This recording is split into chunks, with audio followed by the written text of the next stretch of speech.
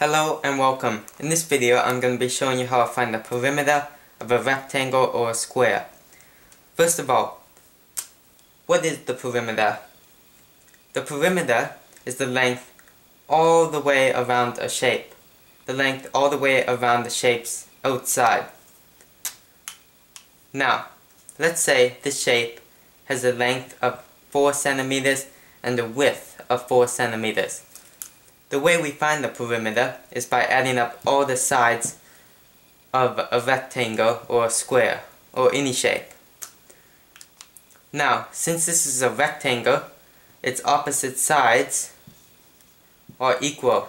So if this side is 4 centimeters, we know this side is also 4 centimeters.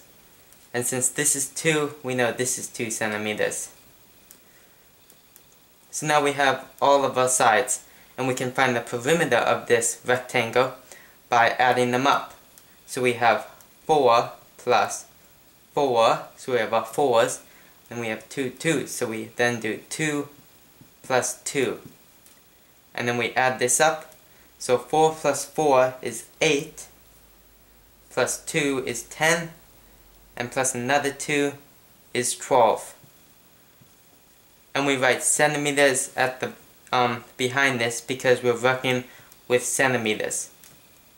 So the perimeter of this rectangle would be 12 centimeters. So the length all the way around is 12 centimeters. We'll look at one more example just to ensure that you know this. This time we will have this side be 7 meters and this side 3 meters. Remember, the opposites are equal, so if you're not given them, you just look at the side opposite to it. So this is 7, so we know this side is 7 too. And this is 3, so we know this side is 3 meters as well. And now we find the perimeter by adding up all of our sides. So we have 7 plus 7 plus 3 plus 3. 7 plus 7 is 14, plus 3 is 17, and plus another 3 is 20.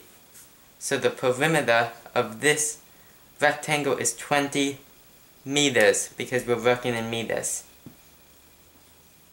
And that's how you find the perimeter of a rectangle or a square. I really hope this video was helpful. If it was, please give it a thumbs up and please consider subscribing to my channel. If you have any questions or anything to say, just put them in the comments, and I hope to see you next time.